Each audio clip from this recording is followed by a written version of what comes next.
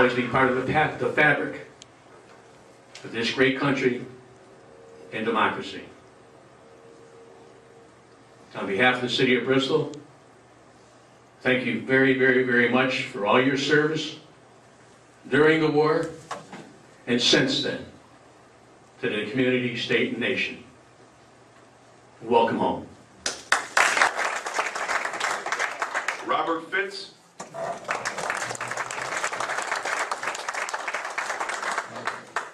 George Ledger. Truly will. I was watching early this morning on television in Honolulu. They were having the ceremonies going on. And they're going on throughout this country. First thing I did this morning at 6 o'clock, I ran out in front of my house and lowered the flag to half-mast. Before somebody called me up and said, flag is supposed to be at half-mast. So I made sure I beat him to the punch. But I say that sincerely.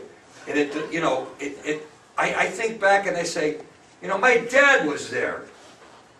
My father served in the Pacific during World War II.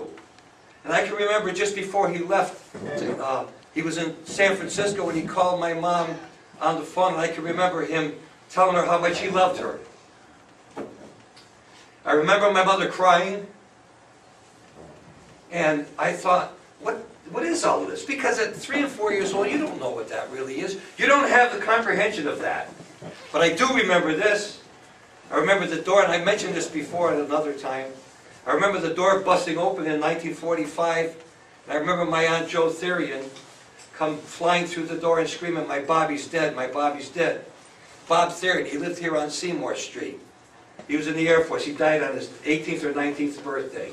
And I remember that, and I remember how she was, you know, so upset, and I remember my mother hugging her and all of that stuff.